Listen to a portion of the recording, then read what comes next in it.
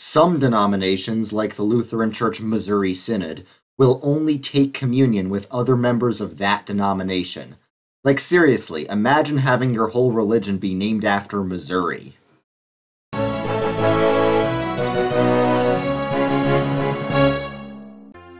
Hey guys, welcome back to KingdomCraft, where I build this big church in Minecraft while I talk about Christianity.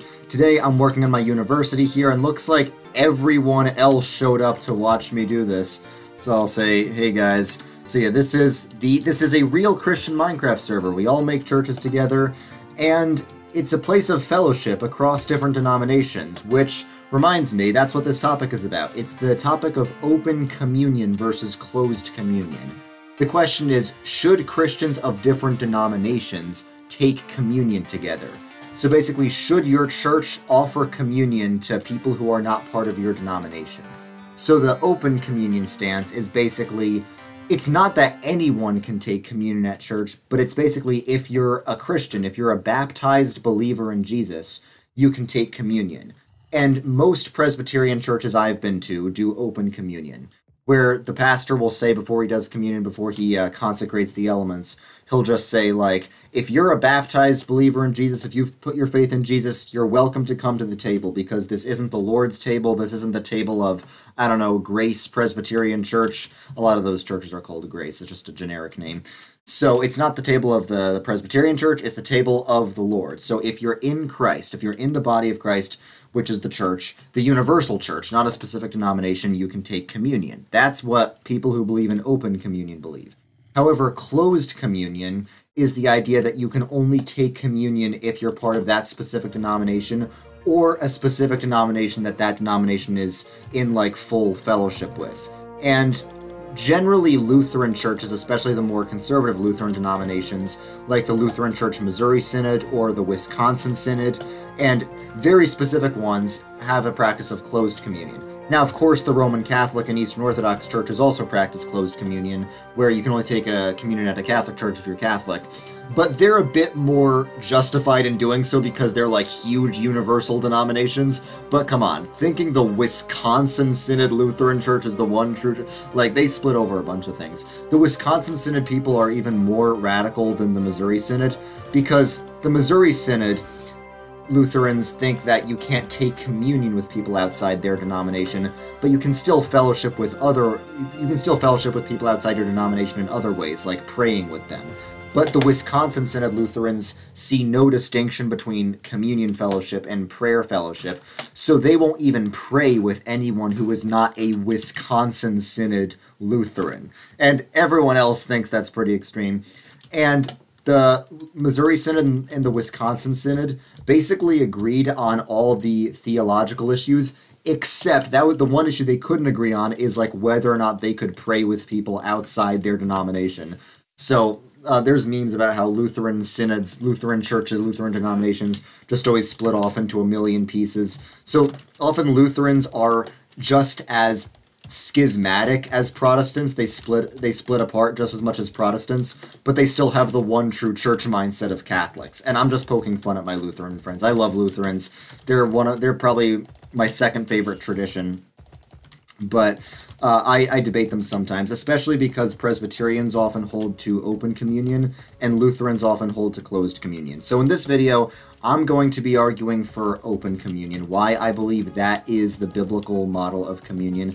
And I just recently realized that this is my position after a debate I actually had with a Lutheran. So recently, I debated on a Lutheran channel, I debated a Lutheran about the issue of the Reconquista. For those of you who don't know, the Reconquista in modern times is the movement to retake mainline Protestant churches, because the mainline churches have largely abandoned the gospel and turned to theological liberalism instead. And I support the Reconquista, I support the movement to retake it, and I'm very involved in the Reconquista. However, a lot of people, mostly Lutherans, there's some non-Lutherans who've said the same thing, but a lot of people have said the Reconquista is not only a bad idea, but it's actively sinful. Why would it be sinful to try and restore these denominations to Christ? Well, because they say in order to restore those denominations, you need to participate in those denominations, and that's communing with heretics. Now, what I would say in response, what I do say in response, what I said in the debate, is that you don't need to commune with heretics in order to be part of these mainline denominations, because not all of the churches within the mainline denominations are heretical. Even though my denomination, for example, the Presbyterian Church USA, has a lot of very liberal churches within it, churches that are liberal to the point of denying the essentials of the faith. I've met pastors in my own denomination who don't believe Jesus literally rose from the dead. And that's, of course, that's heretical. Of course, those people are not legitimate Christians, because the fundamental claim of Christianity, the good news of the gospel, is Jesus rising from the dead. So Christians can agree to disagree on a lot of things, but not on the resurrection. So, of course, I would not commune with people like them. I would never go to a church run by one of those pastors. But there's also a ton of pastors in these mainline denominations who have spent their entire lives fighting the heresies like this. So, of course, it is fine to commune at those denominations, to worship and take communion. Sorry, not at those denominations, at those churches. To worship and take communion at churches like that, where the people believe the gospel, where the gospel is preached, where the sacraments are rightly administered. However, a lot of Lutherans, particularly the ones that I was debating about the Reconquista, say even that is bad, because they think that if you're taking communion in a denomination, even if your individual church is fine, if the denomination tolerates heresy, then you're communing with everyone in your denomination, including the heretical churches. So they think even if my particular Presbyterian church is fine and affirms the gospel, because it's part of the same broader organization as some other Presbyterian churches that do not affirm the gospel, that have gone astray from Presbyterian teaching and fallen to theological liberalism, they would say because of that, whenever I take communion at my Presbyterian church, I'm communing with all the other Presbyterian churches in the Presbyterian Church USA. So what they would say is that if I'm going to be a good Christian, I need to split off from my church. I need to join one of the more conservative Presbyterian denominations, like the PCA or the OPC. And the reason I don't want to do that is because I want to Reconquista my denomination, to bring it back to Christ. So what we realized in the debate was the heart of this debate was a debate about open communion versus closed communion. Generally, people who favor open communion favor the Reconquista, and generally people who favor closed communion are against the Reconquista. And that's why most of the most vocal critics of the Reconquista are Lutherans. Now, luckily, Lutherans are the Protestant group that needs Reconquista the least, because they still have a solid conservative denomination that's historically rooted. The Lutheran Church Missouri Synod, I just sort of joked about them, but they are a really solid conservative denomination. You could consider them mainline in some sense, because they never split off from anyone. They're actually older than a group that split off from them to form the ELCA, the Evangelical Lutheran Church in America, which the name is misleading. It's not an evangelical denomination, it's a very liberal mainline denomination, of which, of course, there's still conservative churches within it. But the LCMS has a lot of the old historic, Lutheran churches and seminaries. So Lutherans of all the Protestant groups need Reconquista the least. So it works out that they're the ones who are least likely to support it, because they're the ones, especially Lutherans in those conservative Lutheran denominations, they're the ones who are most likely to hold to closed communion. So why is there this connection between the debate about communion and the debate about the Reconquista? Well, if you hold to open communion, like me, then you think communion unites you simply with all the believers all around the world. So I don't think communion unites you with your denomination. I think communion unites you with the body of Christ, with the one holy Catholic and Apostolic Church. I'm using the lowercase c Catholic, meaning the universal church. So when I take communion, I'm being united with all of the believers around the world, no matter what denomination they're a part of. And I think that when I am taking communion, I am not being united with people who are not true believers. So that means when I take communion, it is not an act of unity in any way with people within the denomination who might be heretical. Because, of course, I believe communion unites you to the body of Christ. Those who are part of the church outwardly, but deny the gospel, deny that Jesus literally rose from the dead, they're simply not part of the body of Christ, so it's not a problem. However, those who hold to closed communion tend to think communion unites you to your denomination. Of course, they would also say it unites you to the body of Christ, but because they are very what are these guys doing? They're just watching me. They're build my university here. Because they restrict communion to whatever denomination they are, it really is seen as an act of unity with your own denomination. People will say, like, why am I communing at the altar of the PCUSA if the PCUSA tolerates heresy? Well, like I said, the altar at my Presbyterian church, it's not the altar of the PCUSA, it's an altar of the one Holy Catholic and Apostolic Church, with the Universal Church. So the reason I favor open communion is pretty simple. Two reasons, really. In 1 Corinthians, what St. Paul said is, the bread we break, is it not a participation in the body of Christ? He didn't say, is it not a participation in this denomination? He said, is it not a participation in the universal body of Christ? And in saying that, when he was talking about the body of Christ, I think he was referring both to the literal body of Christ and to the church. Because the church is the body of Christ because it feeds on the body of Christ. It's sort of like a you are what you eat kind of thing. All Christians are united in Christ, and that's not just like a nice sounding metaphor. We are literally united in Christ by being part of Christ, and the way the church is made part of Christ is by feeding on Christ in the Lord's Supper. Now, I don't hold to transubstantiation, but I hold to spiritual real presence, so we spiritually receive Jesus in communion to be made more like him.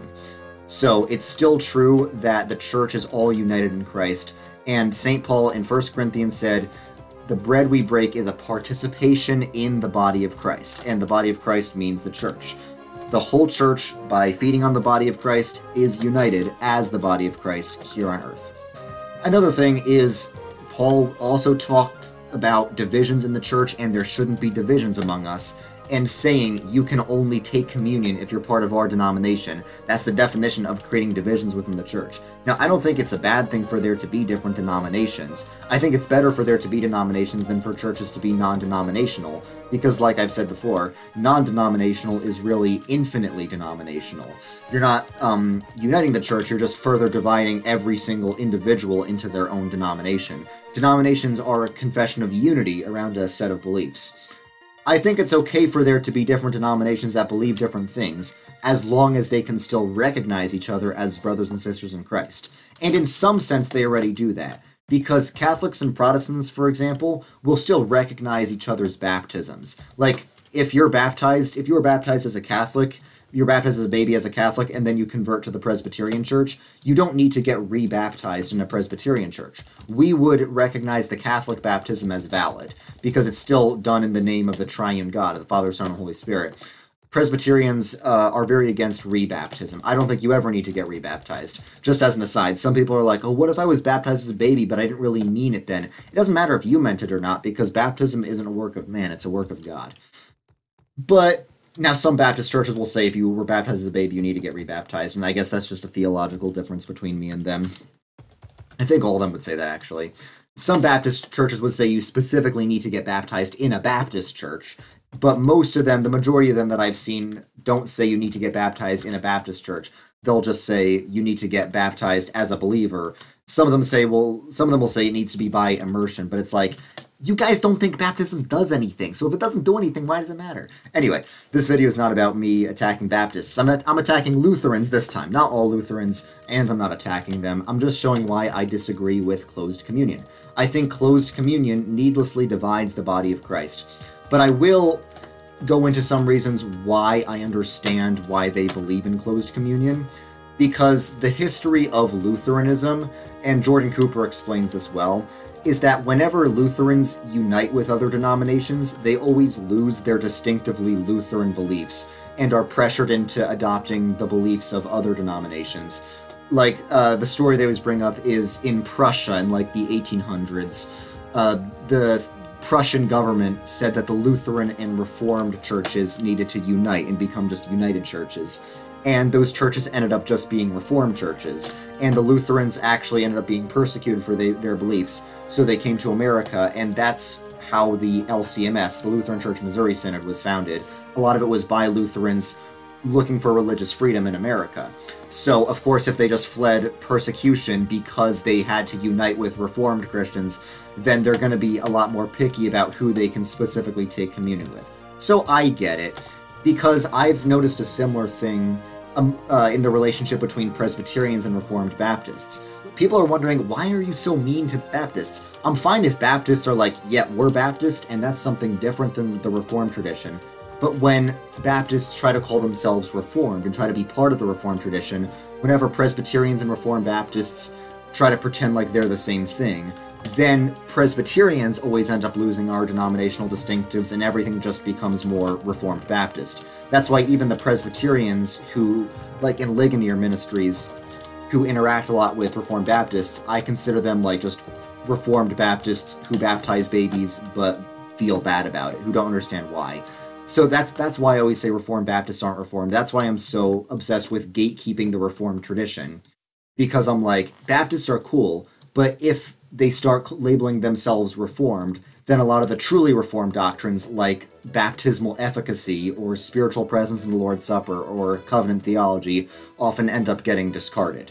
So that's why I'm focused on gatekeeping who counts as truly Reformed, but I still would never gatekeep a Baptist from communion. Of course I would take communion with Baptists. In the debate, I think the guy I was debating asked me, okay, well, would you take communion with a Baptist? And I was like, of course I would take communion with a Baptist, because even though they're wrong about infant baptism, they're my... Okay, these guys are like sneaking up on me. They're still my brothers and sisters in Christ, so of course I'd take communion with Baptists. I would even maybe take a communion at a Baptist church, even though they don't believe the communion does anything. I still think it does something to them, even if they don't think it's doing anything to them. Because like I said, the sacraments are a work of God, not a work of man. So even though I would gatekeep who gets to use the label truly Reformed, I don't believe in gatekeeping communion from true believers. Now, I want to make an important distinction. We should gatekeep communion in some sense. We should gatekeep communion from unbelievers. There are some churches, mostly mainline Protestant churches, that have like completely open communion. I don't know if there's an official label for this, but basically they'll offer communion to absolutely anyone, whether they're a believer or not. And that is extremely dangerous, because there's an explicit warning in 1 Corinthians that if you eat the Lord's Supper unworthily, and I just want to clarify, unworthily doesn't mean if you're a sinner. Some people will commit a sin and feel like they shouldn't take communion. No, that's when you need communion the most, because we're not justified by works, but we are justified by faith. So if you don't have faith in Christ, it's dangerous to take communion, and God might punish you for it. That's what the Bible says. The Bible said some literally died because they took communion in an unworthy manner. And of course, a lack of faith isn't the only way you could take it in an unworthy manner. If you maybe like disrespect the communion, or you disrespect the elements, what the Corinthians were doing specifically is turning it into a gluttonous feast, and that was how they were disrespecting the sacrament of communion. But especially, the Westminster Confession of Faith says unbelievers must be kept from communion lest they bring damnation upon themselves. There is a real danger, because, like, we don't believe, as Calvinists, and this makes us different from Lutherans, we don't believe that if an unbeliever receives communion, they're really receiving the body of Christ. They're just receiving bread. When a believer takes communion, they're receiving the real body of Christ, along with the bread. Okay, what was that sound? Did you guys hear that? Okay, when a believer takes communion, they're receiving the real body of Christ. But when an unbeliever takes communion, they're just receiving bread.